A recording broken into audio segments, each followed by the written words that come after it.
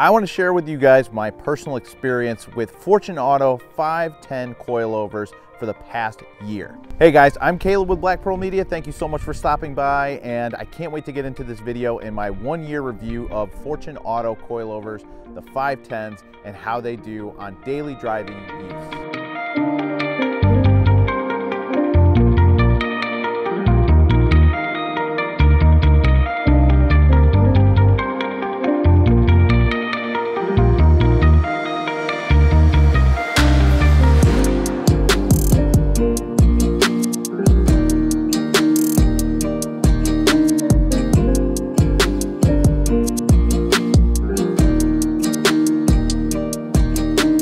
So for those of you who are new to the channel and new to this build, it was my brother-in-law Daniel's car, and we are continuing the build. I know it's taking a little bit longer than when we first had a lot of momentum, but that's okay. It is not going anywhere. We are chipping away at it, and there have been a lot of factors this year that have kind of dampened the progress on that, but rest assured, it's still here. I'm driving it every day, and I want to give you guys a really good review of the Fortune Auto coilovers, which these are my first pair. I was a little bit skeptical to see how they would do daily driving. I was going to focus it more on track use, but with my daily being down and the Z being down as well, I've been driving this car a lot more than I thought I was going to, and I gotta say I am impressed. So let's get into it.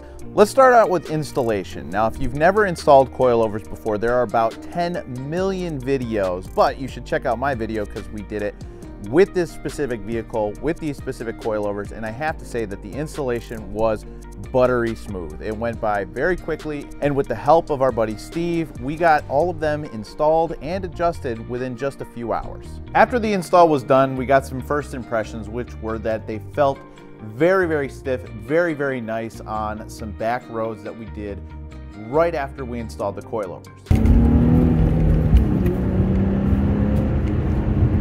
Oh my gosh. Yeah. Oh, nothing, dude. That's good. I don't know how it feels from the passenger side, but from the driver's side, it feels pretty planted.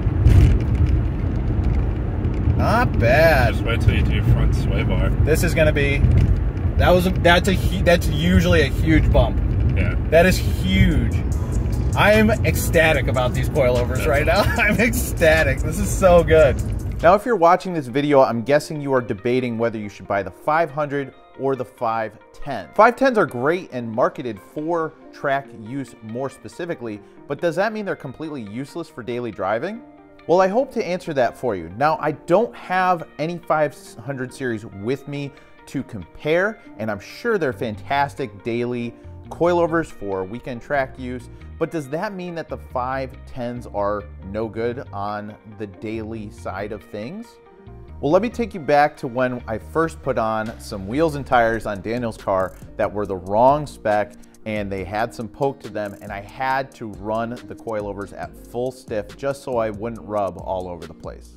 That ride was very sporty, stiff I'd say. You felt every single bump, every crack, every crevice, every pothole, everything. It was very jarring, but on smooth back roads and like track conditions, they were excellent.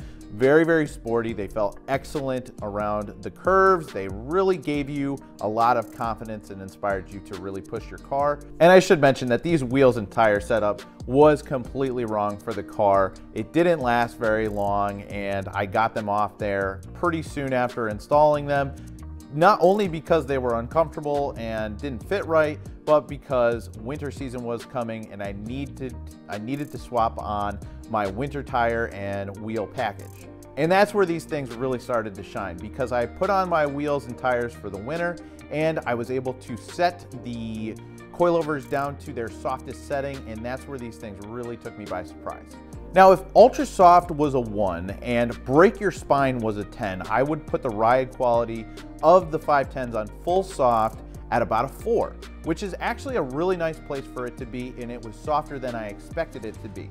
So it's kind of like OEM Plus, I would say, where it's a little bit sporty, but very soft and dailyable, where you're not going to be regretting having coilovers on your day-to-day commute. And after a year of abuse, I'm very, very happy to say that they've been holding up very, very well. I've had coilovers in the past that when put through those daily vigors of going back and forth to work and everything in between, they start to leak, they start to degrade, rust, and just fall apart. But not the 510s. They seem to be very high quality and something you would expect to keep for a long time because these are considered a forever coilover. What does that mean? That means that they should last as long as your car and you last. If your needs evolve, you can have them, modify them, upgrade them, do whatever you need to suit your needs, and that's why they're considered a forever coilover. I do want to mention that Fortune Auto is not paying me to say any of this. This is all my own personal experience, and I just really like Fortune Auto, and I will be wanting to put them on a lot of future builds. Next one is definitely the Z because those old coilovers on there are crusty, disgusting, and have to come off. And if that's a video you're interested in seeing, definitely subscribe to the channel. Overall, I would definitely recommend the 510 coilover for anything that you would need, and I wouldn't be afraid to go that route if you're not sure if you're gonna be doing more daily use, more track use, back road driving. They're gonna cover the spectrum and do everything that you want perfectly fine. I am very confident in telling you guys that I would recommend the 510s. Now, if you're just gonna be doing daily use, going to some car shows, and you're just looking to lower your car, the 500s will suit your needs, I'm sure, and they're a little bit more cost effective. But if you're thinking, maybe I wanna do some autocross, maybe I wanna do some track use, maybe I wanna go with my buddies on some back roads and really keep up with them and gear your car more towards that line of driving style, then I definitely think the 510s are worth the investment and worth the ride quality. Coilovers are something that can be easily skimped on, and you go ahead and grab some, $300 coilovers that might last you a couple of months before they completely blow out and you're miserable and you hate your car. But if you take the time, save up some money, and go with some quality products, then I would definitely recommend that. Just do it once, cry once, and you will have some very, very good coilovers that you will be proud to own, and they will perform for you very well. I hope this helped you guys, just giving you my perspective and my point of view over the last year of ownership. I will definitely be purchasing again, and I'm not gonna have to be purchasing anything for the G35 for a long, long time, because as far as suspension goes, it is set up perfectly the way I like it right now. And I'm confident that as soon as I do take it to the track, I can just stiffen it up and be very competitive. I hope to see you guys on the next one. Hope you liked the video. Subscribe if you haven't already. I'll see you on the next one.